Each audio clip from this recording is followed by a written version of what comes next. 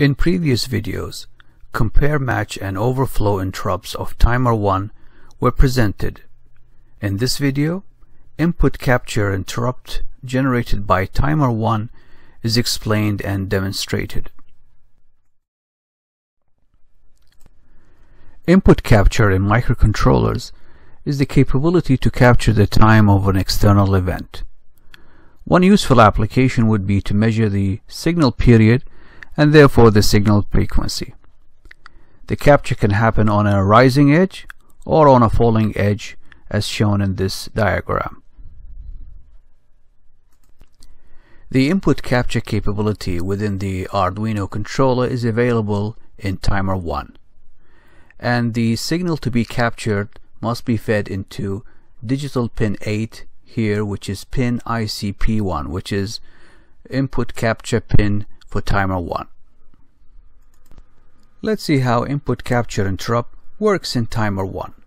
During the count up of timer 1, if there was a rising edge or a falling edge at pin ICP1, then this count value will be stored in this register ICR1, which is the input capture register 1.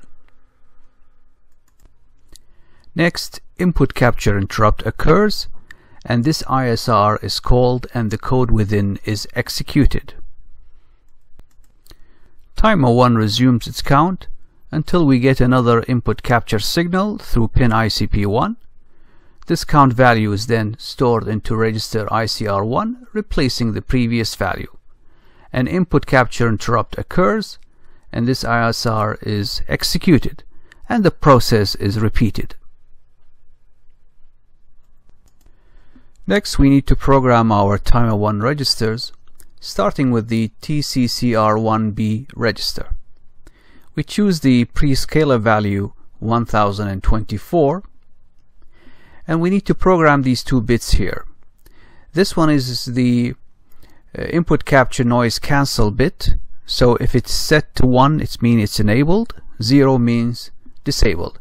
In our example we will enable it. And this bit here is the input capture edge select. 1 means rising edge, 0 means falling edge. In our case we have chosen 1, rising edge. Next we need to program this register, the timer interrupt mask register for timer 1, by setting this bit here, which will enable the input capture interrupt capability. And the C++ statement is shown here. This is the setup used to demonstrate input capture interrupt. We have a push button connected to pin D8. Every time we press a button, the interrupt occurs, and the count value from the timer 1 register will be displayed on this OLED screen. Keep in mind that the count value will be between 0 and 65,535. Within the setup function, we need to program timer 1 for input capture interrupt. First, we need to disable global interrupts, initialize timer 1, then set the prescaler value to 1024, and we have rising edge and noise cancelling. Then we need to enable input capture interrupt. Then we need to initialize timer counter register, and then enable the global interrupts.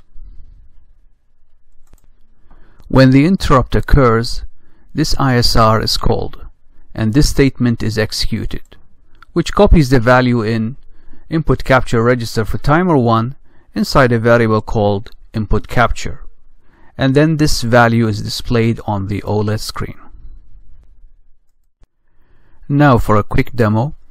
Every time the push button is pressed, the count value from timer 1 is displayed on the OLED screen, and this value is between 0 and 65,535.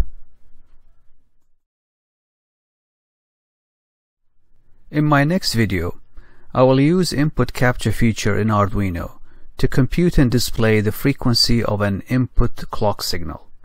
Thank you for watching.